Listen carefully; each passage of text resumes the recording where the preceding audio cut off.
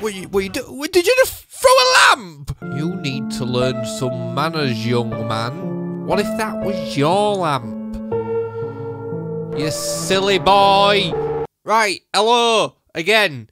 I am sitting down, and today we're going to talk about Carnage. I'm quite a big fan of Carnage. I'd go as far to say as he's my favourite villain. Oh, he's my favourite. That's a big thing because I feel like it. So now that's all said and done, I want to address this film. The thing is, it wasn't very good. That wasn't a surprise coming from Sony. I mean, their track record is as up and down as a umbrella in unprecedented climate circumstances. That's a joke. I mean, look, you got Spider-Man 2, and then you got Spider-Man 3. You got like Into the Spider-Verse, and then you got Venom. You are a loser, Eddie. I didn't have my high hopes, or I didn't have my hopes high, to be more precise. And to be quite frank, wait, I'm not frank. But to be honest, I don't think that Woody Harrelson is Carnage. And maybe that's an unpopular opinion, I don't know. I've not watched any reviews or any other videos to do with it. Yeah, so I don't know what the reception to Carnage is. And I don't think the computer effect version of Carnage, which is not Woody Harrelson, because that's not possible. They do that with computers. That version is particularly bad too.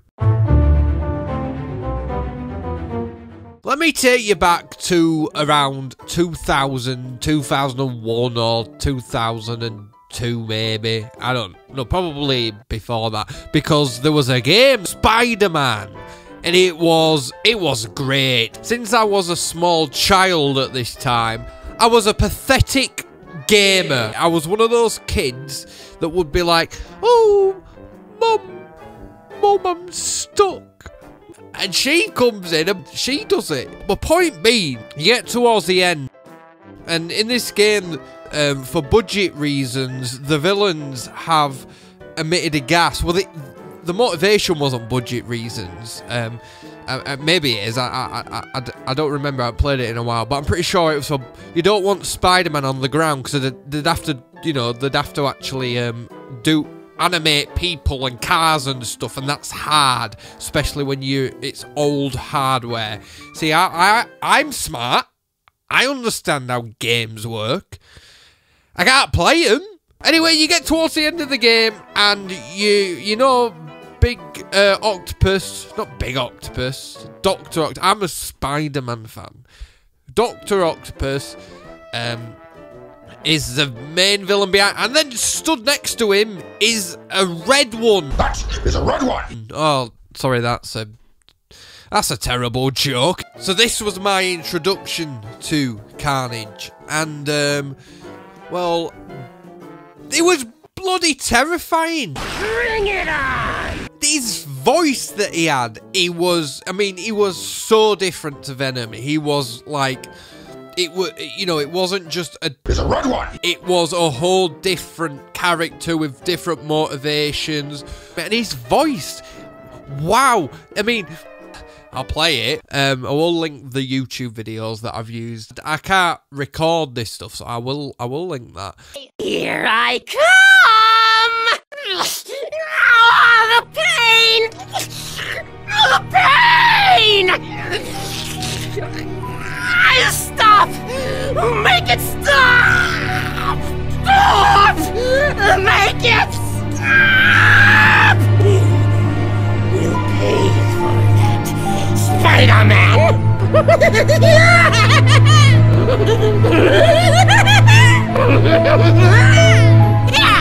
Come here! Come here! So yeah, his voice is terrifying. So then you fight him, and he's screaming and laughing and whatever, and climbing up the walls, and then you defeat him, and that took a while. And I'm pretty sure I didn't. My mum did. Can you imagine if like we can imagine if Peter Parker had a mum, and then can you imagine if like Peter Parker is fighting a villain and I can't do it. Mum, help me. Help me, it's too hard. Peter, what have I told you? I'm your mother. Mum, help me. No, I've told you I'm making dinner. Mum, I'm not coming up there. Please. Right, fine. And then his mum gets killed. Sorry, got a bit distracted there. Right, so my mum then killed Carnage. Spider-Man's like, I did it, right? And then the red stuff slips down into the bottom section, and then it kicks off. It proper kicks off. The Carnage symbiote merges with Dr. Ock and it becomes Monster Ock. Mum, no. Well, no, actually, she's still here because you have to run away. You have to run away because the game's like, yeah, this is how bad this is. You're not even going to fight this. But yeah, this is how the game ends. And that was my introduction to Carnage, and I was like, wow, this is my favourite villain. Then I'd come across the cartoons.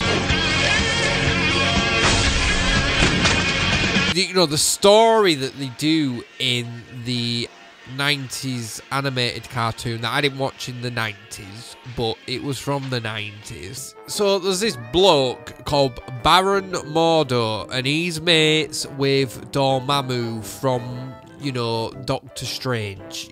Well, anyway, they want to bring Venom back so that got wrong pronoun, so that they can steal an interdimensional machine. Right, but at the same time, Cletus Cassidy has been arrested and is in the cell next to Eddie Brock. So when Eddie's been broken out and he's given back his Venom suit, Cletus hears this and he's like, I want some of that. I want one. Can I have one? Excuse me. Anyway, right, he done. Not yet, anyway. So when Mordo notices that Venom is not doing a great job because Spider-Man's there and War Machine is there, he's like watching them and he's hiding behind a chair. And I'm watching this and I'm like, tell me if I'm wrong here and I'm missing a crucial plot point. But isn't he like a really powerful sorcerer man, right? And instead of going to help, he's like hiding behind a... No, he's not like. He is hiding behind a chair and going, oh, Dormammu, it's not going very well. What do we do? Well, do something then. Why don't you go do something? No, I don't want to. I'm scared. I'm scared. So he's too scared. So he's like, well, guess what? Venom's reproduced. And he's got a kid. Yes, we recall replicating. Nice. So he brings the new symbiote to Cletus and he breaks out. And he goes to take down War Machine and Spider-Man to retrieve the interdimensional machine. And then Venom turns on him because he attacks someone called Ashley, which is a lady he likes. And... Carnage then takes the machine to Dormammu and Spider-Man has to team up with Venom to defeat Carnage.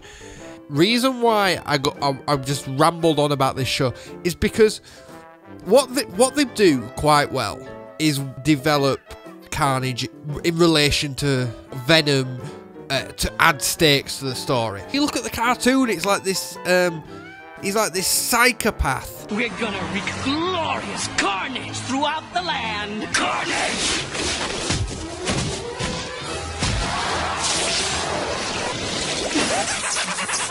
And then you've got like the voice that haunted my dreams. Does it hurt?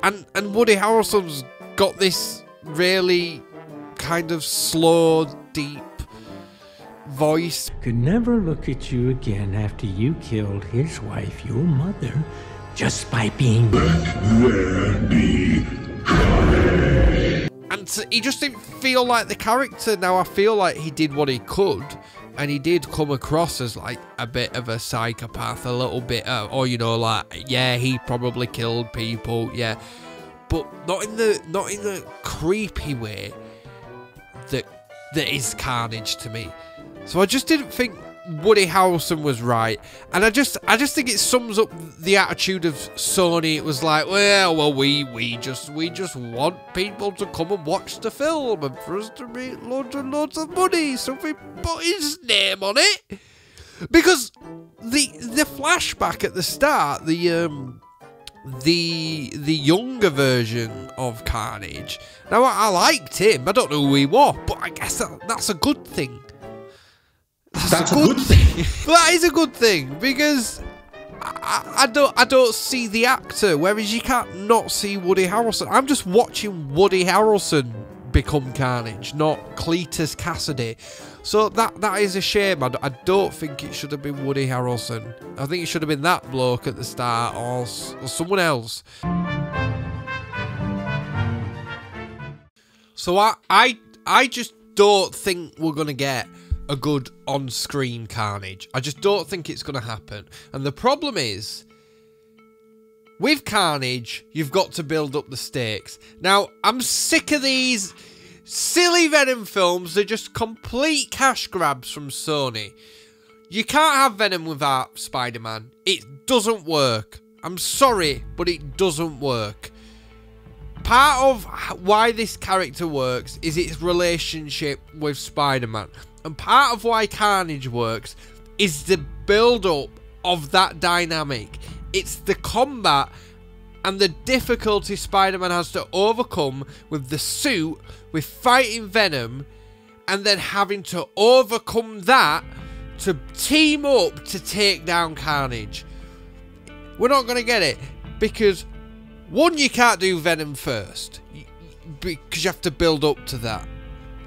Now, I can see a situation where these Tom Holland films are done and we do like a DC kind of thing where we get a one-off Spider-Man film and it's just straight up Spider-Man, straight into Venom, a bit like the Web of Shadows game did. But mostly, you can't get away with Venom straight away. And we're not going to get Venom in the MCU Spider-Man because of these films. And if we do, it's gonna be a multiverse of madness, and that's all I'm saying on that. The problem that the Venom films, the problem they have, is that in the first one, Venom fights another symbiote, which one of the effects Carnage has is, especially in the cartoon, is when it's like, oh, there's another one. That's like a big deal, because Spider-Man's just dealt with Venom. He's like, that were hard enough, and now there's another one. But in this, it's like, one, you've not got a Spider-Man, and two, it's nothing new. We've already seen another symbiote. This is just another, and Carnage can't just be another. If you're gonna do all these other ones, they have to come after Carnage after you've established that, and they're not. That's not going to happen. I just don't think that's going to happen.